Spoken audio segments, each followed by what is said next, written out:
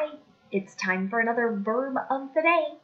Today's verb is brush. Let's look at a few definitions. The first definition is to sweep, paint, clean, polish with a brush. So you might be thinking of brushing your hair. A second meaning for the word brush is to remove by brushing or by lightly passing over. So this action might not be with an object. It might be like doing something like this, right? Like brushing something off of my shirt. The third definition is to touch lightly and gently. You're going to see an example of this as a phrasal verb as well, but it's if you kind of accidentally touch someone, maybe as they're walking by. So it's not you run into them, but again, just a very light touch. Brush is a regular verb. To make the progressive tense, we just need to add ing to make brushing. To make the past and participle forms, we need to add ed. Because this verb ends in an unvoiced sh sound, the ed is going to make a t sound. Brushed, brushed. Let's look at some phrasal verbs now. The first phrasal verb we're going to look at is to brush something away. And it means that someone is refusing to accept or listen to something that someone else says. So in an example sentence, they brush any criticism away. Another phrasal verb you might hear is to brush someone off. And that means that somebody is ignoring or paying very little attention. And in an example sentence, he tried to explain it to her, but she just brushed him off. Another phrasal verb you might hear is brush over. And it means to just barely mention someone or something. Here is an example. My history teacher has brushed over many important historical events. So when we use this phrasal verb, brush over, usually we're hoping for people to give us more detail, more information, but something's being shared very, very quickly. The next phrasal verb we're going to talk about is brush past. And this is the one that connects to the third definition we were looking at earlier.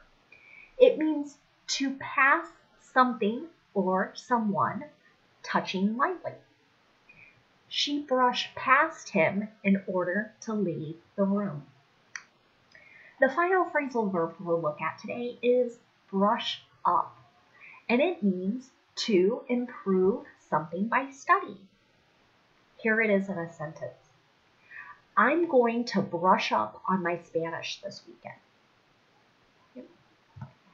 Today, let's practice using brush in the simple present, present progressive, and simple future. We'll start with simple present. And remember, when we're talking and using the simple present verb tense, we're generally talking about facts. We're talking about habits and routines, perhaps current states, how we feel in a particular moment. In the affirmative, if our subject is he, she, or it, we normally add s. But because this verb ends with sh, we're going to add es. Okay? Here it is in a sentence. She brushes her teeth in the morning and before bed. There is a habit or routine. In the negative, we're going to use do not and our base verb with the subjects they, we, you, or I, and we'll use do not and our base verb for the subjects he, she, and it. Here is an example. Those nurses don't brush off patients' questions. So this sentence is saying nurses don't ignore patients' questions. So somebody was asking, they might go, oh, you're fine, you're fine. That's being brushed off, right? Not being listened to. If we want to make a question in the simple present, we're going to begin using do and then our subject, if the subject is I, you, we, or they, or we'll use does with subjects he, she, and it. Okay. Here's a question asking about a habit. Do you brush your hair each day? Next, let's look at the present progressive. We're using this verb tense to describe something that is happening right now or an action that is in progress. Okay. To make the present progressive, we're going to use the present form of be, so that's am, is, or are, and then we'll use the progressive form of the verb, so the ing form. Here is an example. They're brushing up on their guitar skills during the quarantine. Okay? So here I have the contraction with the subject, they are, and then our ing form. If we want to make negative present progressive, we just need to insert not after our be verb. Here is an example. I'm not brushing off your suggestions. If we want to make a question for the present progressive, we're going to start with our be verb, then our subject, then the ing form. Is he brushing up on his multiplication facts today? So that phrase multiplication facts, you might not know exactly what I mean, but the idea of 2 times 2 is 4, 2 times 3 is 6, etc. Finally, let's look at the simple future. To make a simple future, we have a couple different ways we can do it. Today, let's focus on using be, going to, and our base verb. With be, we're going to use the present form. So, am, is, or are. Here's an example sentence in the affirmative. I'm going to brush past many people while walking through the crowded event. If we want to make the negative, we just need to insert not after our be verb. He's not going to brush the dog in the next few days. And finally, if we want to make a question with simple future, we're going to move our be verb to the front. Are you going to brush over the most interesting part of the story? Let's look at a few related words to our verb brush. So you might remember from the first definition of our verb brush, it used that same word, but as a noun. We'll talk about that in just a second. There are a few different noun meanings for brush. I've selected 2 that I think are maybe the more common ones you could hear. The first is land covered with shrubs or low woody plants. So you might think of this as not grass, right, which is really low to the ground, but not trees either, which tend to be very tall, but kind of something in between that. And if you have a lot of those plants in a particular area, someone might refer to that land as brush.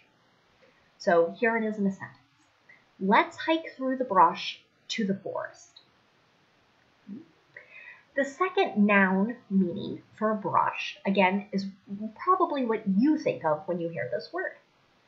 It's a device composed of bristles, typically set into a handle and used especially for sweeping, smoothing, scrubbing, or painting. So I found a nice little picture that has a collection here of all types of different brushes. So here you can see a paintbrush, Here, a hairbrush. This looks maybe like a makeup brush to me. And here's a brush you might use to use with our example sentence here. You should use that brush to scrub the pan. Okay? So you might hear of all sorts of different examples of brushes. And the reason is really just to specify what type or what is the purpose or use of that particular brush. Another word you might occasionally hear is airbrush, right? And you might hear it used as a noun, as a device that sprays paint using compressed air. For really large projects, it would take a long time if we were just using a paintbrush. So one way you could hear this used maybe is the car was painted with an airbrush. Thanks so much for watching today's video. I hope you'll give the word brush a little practice in writing or speaking. Feel free to make sentences in other verb tenses and leave comments on this video, and I'll offer my feedback. Have a great day.